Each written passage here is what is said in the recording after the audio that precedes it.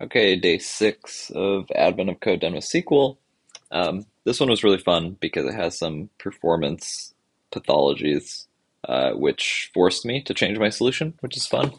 On day 6, you get an input, which is a set of integers, each one representing a fish, and then the number of days until that fish duplicates.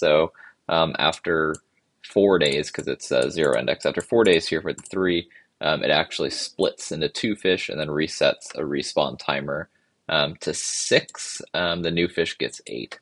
So I think this graphic does a really good job. You can see if we just look at fish 1, it goes 3, 2, 1, 0, 6, down to 0, 6, and then but each time it hits 0, it's spawning a new fish. So if we look at 1, because it's the first one to spawn, we go 1, 0, 6, but when it hits 0, it spawns a new fish with 8, and that goes down to 0, and then it goes to 6, and then that spawns a new one with 8. So the first time they spawn, it takes a little bit longer. And the question is, after 18 days, after 80 days, how many fish will there be in total? So here is my solution. So here's my solution for day 6, part 1. So I've been looking to use a recursive common table expression every single day. I've just wanted to use that as one of the solutions, and I decided this would be a good place to use it. So that is what I initially did. So let's just talk about what I do here. So first I pull in the inputs. Unfortunately, the inputs are in the single line, so this creates a single row in the table with just the line.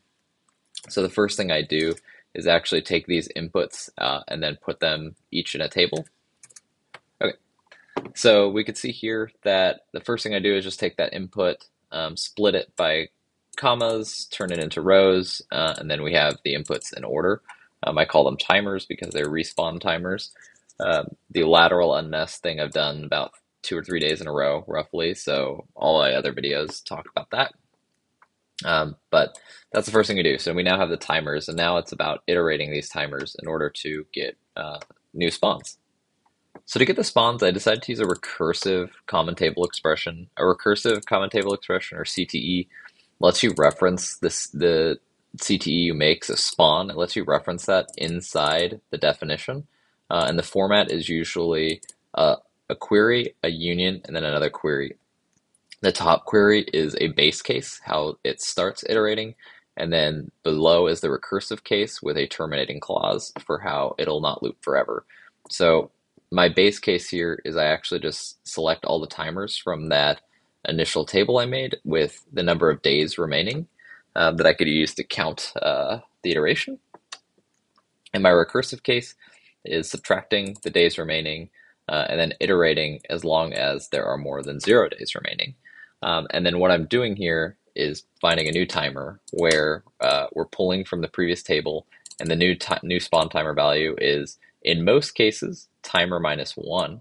But in the case that the timer is already 0, then we actually split. So we split into one row that has 6, the pre-existing spawn, and then the new spawn, which has 8 because its first timer is at 8.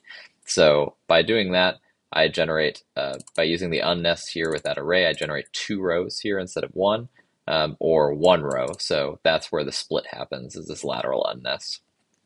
And in that, I have this like hugely divergent recursive table. It generates a ton of rows. And then what I do at the end is just count the number of rows, which equates to a fish when there's 0 days remaining. And if I run this, then you can see I get the sample answer. I just want to show what this recursive CT is generating. So I'm going to do a query from the result table where the days remaining is 16, so not 0, just so you can see what it looks like. And here's what that looks like if you run it. So at 16 days remaining, there's a fish with a 2, a 4, a 4, a 6, a 4. These each represent a fish, and this is run on the input set. So that got us our answer for part 1. Part 2 is just extending the 80 days to 256 days. And just looking at this, I already had a feeling that what I did was not going to work because this is growing exponentially, and this might just take forever. So the first thing I did was just run my old solution and just change this 80 here, right here, to 256. Um, and then I went and did something else. I came back about 30 minutes later and it was still running, and I had no idea. There's no progress, so I had no idea where it was. I knew this solution was naive. It wasn't the best way to do it, but I was hoping I could just brute force and get away with it. But after 30 minutes, I decided I should do something else. So the main thing that I decided to do, I decided to make two changes in order to make this a lot faster. Right now, my naive query is generating one row for every single fish. So you can see that there's two fish here, and then there's two rows with zeros. And when that splits, it's going to split into four rows. And so instead of doing that, I thought, okay, let's have days remaining, the timer, and then a count. So we have one row for each timer, and this will just say there's two zeros. And then that'll spawn into two eights. And that way we'll keep it down to a minimum number of rows.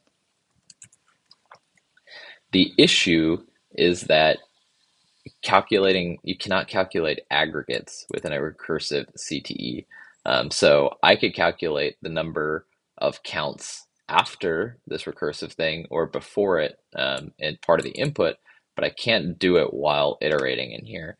And so there's potentially a better solution than this, but what I decided to do then was part two was to slice my inputs into 64-day slices. So this is all the way down this file is just the same thing repeating, a copy and pasted. But I start at 256 days and I only iterate over 64.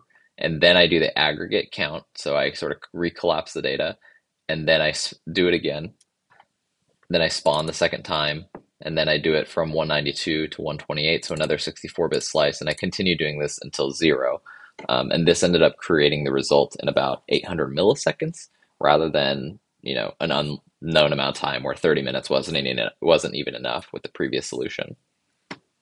So here's the answer to part two. You could see that it took about 800 milliseconds to run the full 256-day cycle using this slicing technique where I sliced it into four 64-day chunks. I don't know if there's a better way to do this using one CTE because I can't use the aggregates there, but this ended up working pretty well. So it required minimal changes, just a lot of copy and paste for part two.